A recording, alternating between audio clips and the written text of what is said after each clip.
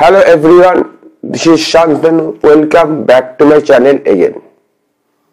I hope you are already taking very good preparations for the competitive exams like SSC, CGL, CHSL, MTS, PSC, Bank, etc. etc.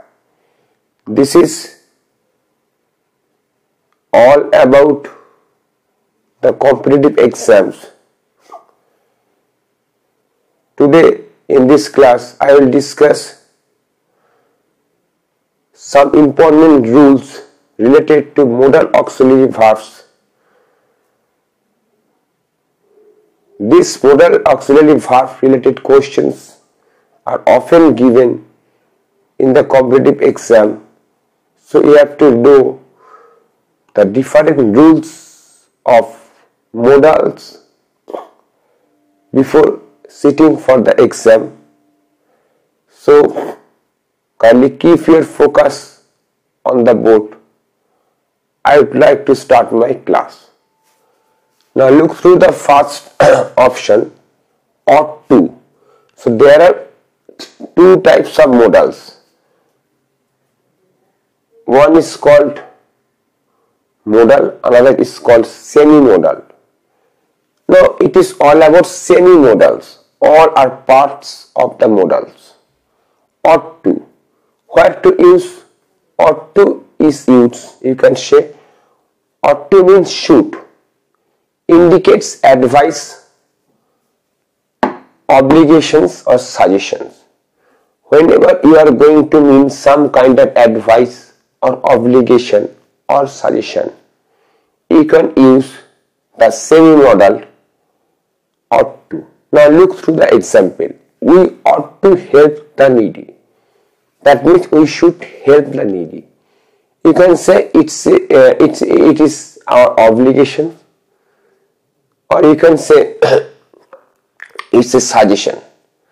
But apparently it looks an obligation. We ought to help the needy. That means poor. Now look through the next question. You ought to pay your fees. You should pay your fees. So it is also about advice, or you can say it is also about some kind of obligation. Whenever you are having the service, you have to pay the fees. You ought to pay the fees. So what I would like to highlight is that in case of obligation or advice or suggestions, you can use ought to. If questions are given related to modals, ought to can also be given. In that case, these rules will be helpful for your better selection. So this is the perfect example of using ought to. Particularly it indicates some kind of advice, obligation or suggestion. Now look through the next semi-modal, have to, has to or had to. Where to use? These modals are used while indicating necessity, obligation, etc. So one modal can be used in different places. Now look through the next example. They have to be punctual. You can say, or we have to obey the traffic rules. So all these indicate some kind of obligations. So in case of obligation, we can easily use had to or has to. We can also use had to if it is in the past tense. So while indicating necessity or obligation, etc., semi-modals like have to, has to or had to be used. For example, they have to be punctual, they have to be particular about time. We have to obey the traffic rules. So all are related to some kind of necessity-driven obligation.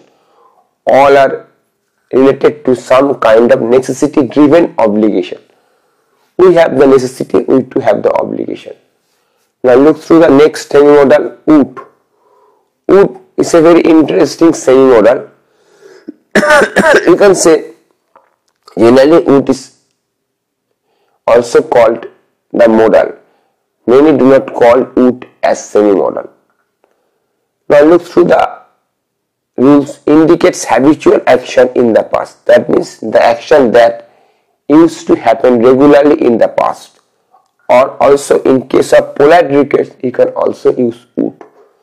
Now look through the example. I would swim in the pond every morning. I would swim in this pond every morning. It indicates some kind of habitual actions in the past. That means I used to swim regularly in this pond every morning. Now in case of polite request, would you let me in? Would you allow me in? While making some polite request, you can also use would. So it doesn't mean that you have to only use may or can while making a request. You can also use would. So options can be given in many ways. So may or can may not be the options. Instead of may or can, would can also be the option. Then would to be selected. So these are some rules related to semi-modals, particularly ought to, have to, has to, or had to, and would. So if you are unable to understand any part of this short analysis, you can easily drop your comments in the comment box section. But if you think my video is helpful for your exam, you can easily share my video, subscribe to my channel, and also hit the notification bell icon for more such video. Tomorrow I will come up with another episode of some new rules related to modal auxiliary verb for your competitive exam. Kindly wait for my next class. Till then, have a very good day.